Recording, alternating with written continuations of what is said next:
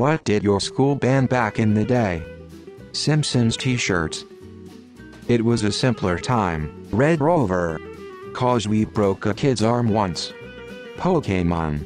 I was in elementary when the game came out. My first game was Pokémon Red.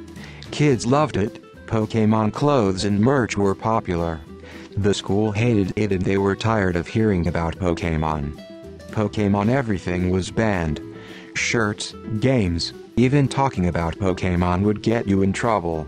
If you wore any Pokémon merch, you'd have to put different clothes on.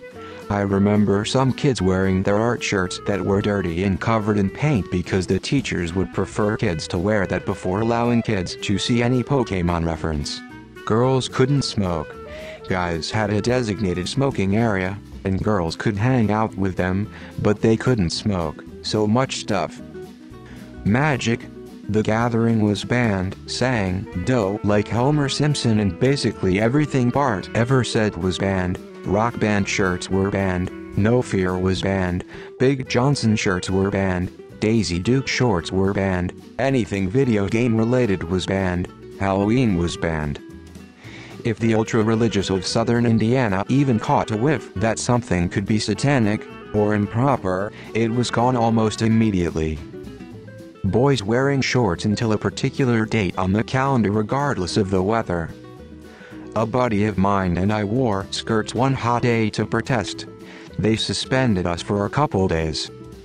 When I was in grade school in the 80s, I was like the kid in Goonies that always needed a hit from my inhaler. They changed policies to where any mess kids had needed to be locked up with a school nurse. I was out in recess and a bad asthma attack hit. No inhaler, I collapsed and teachers weren't able to find the nurse to get the key for my inhaler. So I guess I almost died, woke up intubated in the ER. The school changed the policy so that all teachers had access to the medication locker. This is going to sound very stupid and prison-like. Starting 4th grade for me, the neighborhood where I lived was drawn into a different elementary school in our district. So at this new school, the cafeteria was the worst. We had to be seated in order, 8 students to a side, girl bringers, boy buyers and girl buyers, some order like that.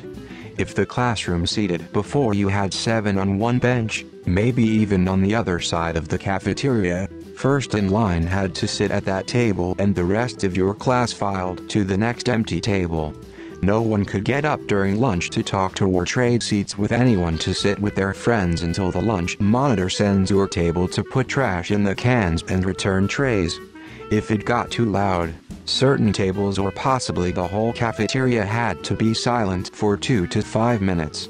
They never said, "Hey, keep the voices to indoor levels." They went straight to "These 2 tables have to stop all noise for 3 minutes.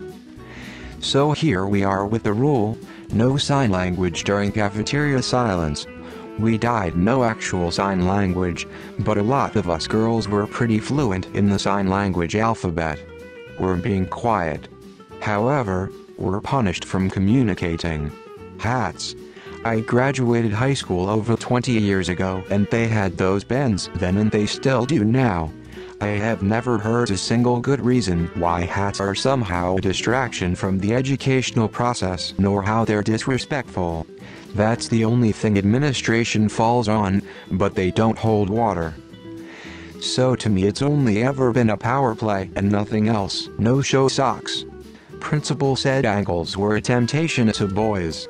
He was arrested a few years later. https://www.tampabay.com archive 200410228 Keyswick principal fired after sex arrest question output type equals amp. POGS. They said it was a form of gambling, which I guess it was.